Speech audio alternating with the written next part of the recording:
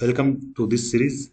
In this video, we will see how we can store the Terraform state in Azure Storage. For this purpose, we will use Azure Storage to store remote Terraform state, and we will understand state locking. But let me show what is the Terraform state. Whenever we run the Terraform apply command, it creates the TF state file.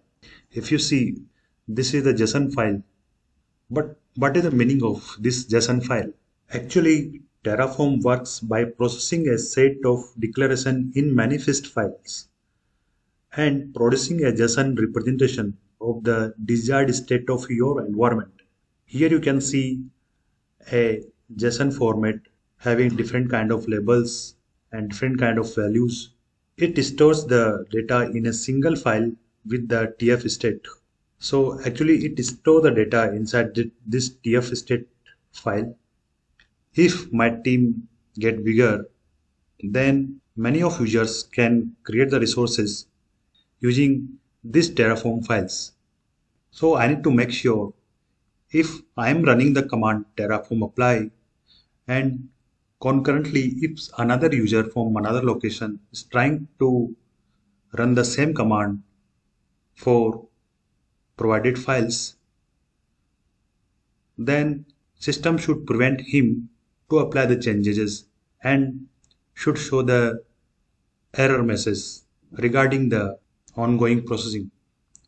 That error message can represent reason why your process is failed because someone is using the Terraform apply command. That is my purpose.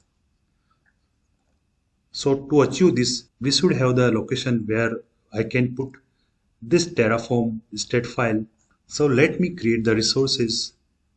I am going to create the resources with this name.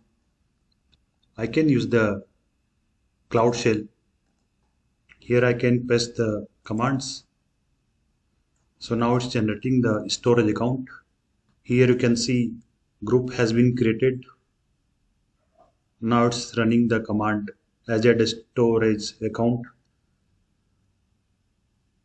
Account also has been created, and after that a container has been created. So let's see. If I go to the resources, here I can see TF state. If I click on that, I can see the storage account, and inside the storage account I have container. So you can see the container. Currently container is empty. Now we need to configure the backend state. Backend state means how the Terraform can access, and this account key will be used to create the environment variable ARM access key.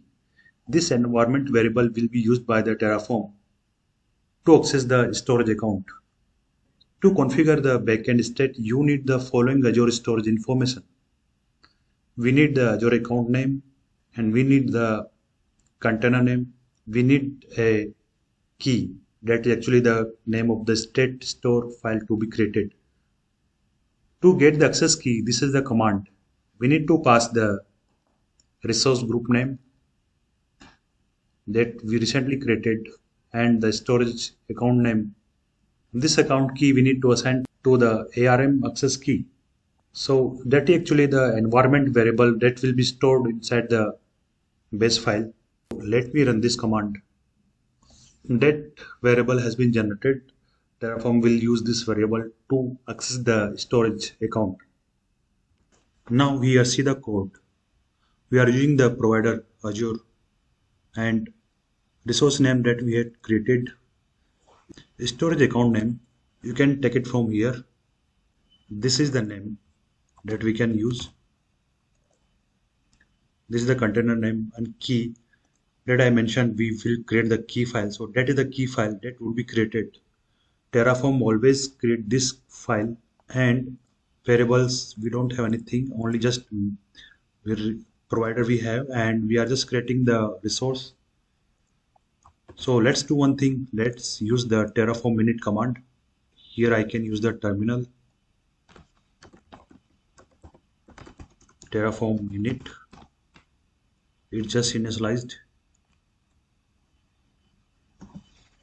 successfully configured. Okay, so here you can see the plugin has been downloaded.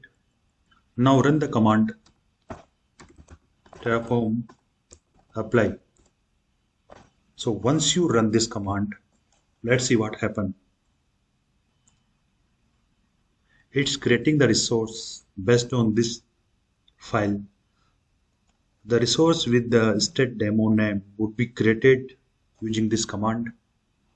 Enter the value. It's just asking me to verify this resource would be created. I can say yes.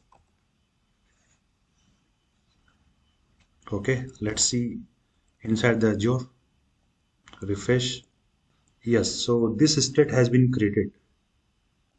But now what we need to check? We need to check the storage account.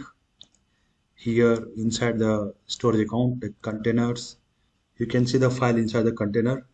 So this is the file that we are talking about. Here if you click on this file, here you need to notice lease state is unlocked and lease state is available. So currently this state file has been created. Question is here, if someone from my team run the command on the same time, what would happen? In this case, lease status would be logged and state would be leased. Means he cannot interfere with the program what we have initiated using the Terraform apply command. Once the Terraform apply command complete, you can see the status would be unlocked and lease state is available. So that is the locking state. Here Azure Storage blobs automatically logged before any operations that write state. This pattern prevents concurrent state operations which can cause corruption. So that is the state locking that you need to understand. That would be helpful for you when you work together in a team. And if I run the command again, then run the command Terraform apply again, it will say no changes. Your infrastructure matches the configuration. And here you can see 0 added, 0 changed, 0 destroyed.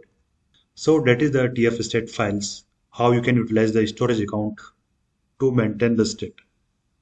If you have any question, you can ask. That's all in this video. I will see you soon in the next video. Till then, happy learning.